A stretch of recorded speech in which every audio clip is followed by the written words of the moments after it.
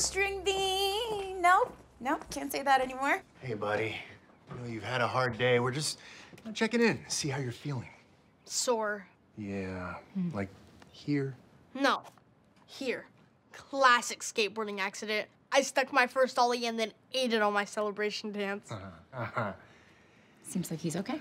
Yeah, but how do we know he's not using skateboarding as a shield to hide his emotional trauma? Good point. Are you using skateboarding as a shield to hide your emotional trauma?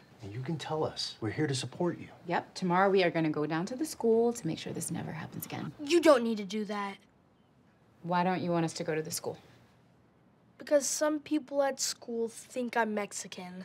You're right, but then you just tell them that you're not. I probably should have done that.